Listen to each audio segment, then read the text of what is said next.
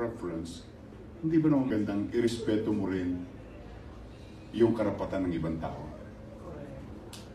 Because if you have a right, may right din yung ibang tao. So pag may Adam's apple pa siya, malaki ang boses niya, malaki ang katawan, dapat sa med siya. Well, it doesn't mean that malaki ang boses may Adam apples, lalaki na. May kilala akong mga babae na malalaki talaga ang muscle. Kaya mali, kaya ang discrimination should not figure. Talaga. Privacy. Sa totoo lang, tita. Kaya lang siya naging ngayon dahil,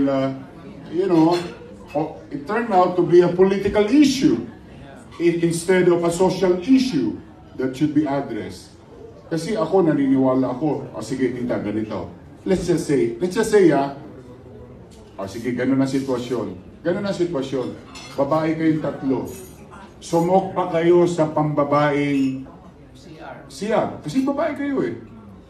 Tapos, alam mo, itong friend mo, hindi na dahil sa hindi mo alam alam mo itong friend mo nagpatabas.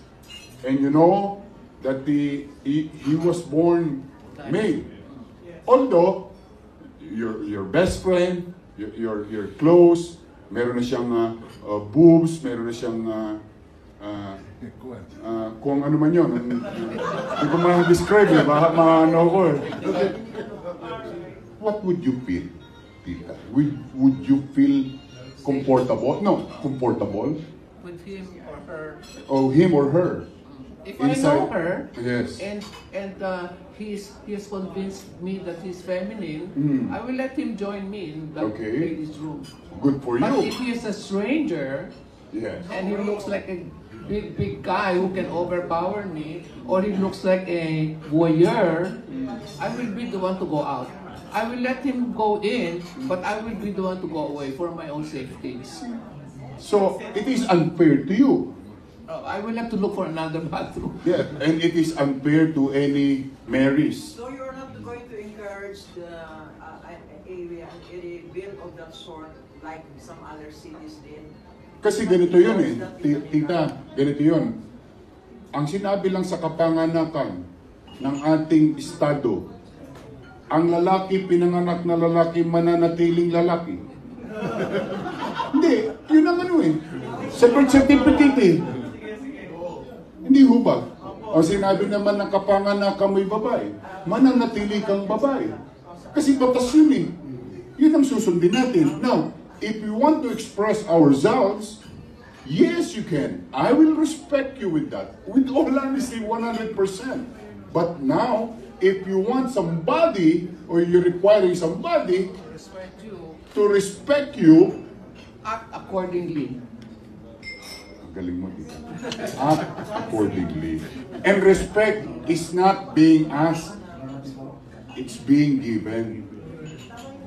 So ako, kasi, tingnan ninyo I don't want to be ruled, if I'm an ordinary citizen, I don't want to be ruled based on perception.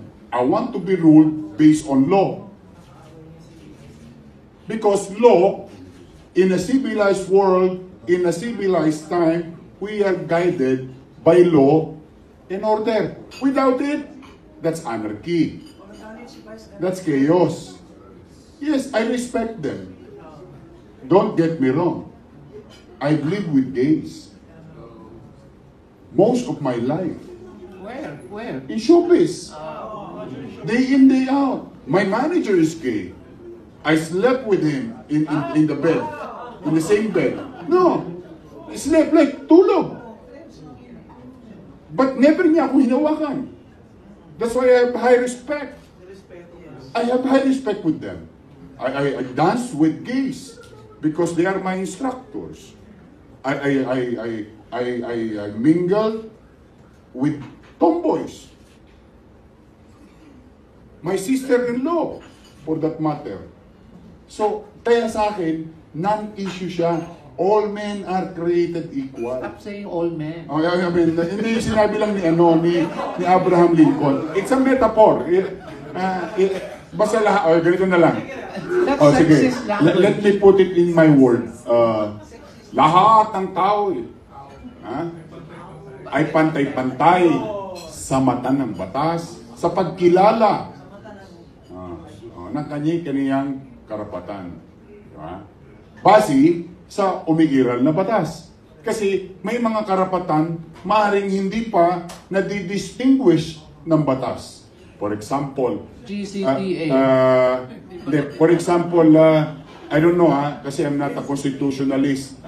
But under the US Constitution, there is a provision there, pursuit of happiness. And that simple two words, that's yung words na yun. Ang lawak pakinggan yun ng ibang estado sa Estados Unidos. Why? Tingnan niyo sa Estados Unidos, about 50 plus of them, no, state, some recognizes gay marriage, some other not, and some others don't. Why? Because hindi siya maliwanag pa sa ibang estado. Pero sa ibang estado, ikinikilala, sabi nila, hindi, merong kinikilala dapat ng estado. Ang kaligayahan o paghahanap ng kaligayahan ng isang tao. Sabi, malawak na yun. Anong uri ng kaligayahan? May kanya-kanya tayong kaligayahan. Masaya ka lang na kumukuya-kuya-kuy dito. Masaya naman siyang pa-party-party dito. And that is right. Kumbaga, hindi mo talaga ma-distinguish. So, for now, as we speak today, sa akin lamang, ito ang batas. While I have my personal point of view as a person, but as an individual also of the country, I have to follow the same law applicable to every Filipino. Ayan lang naman yun, not to confuse anybody.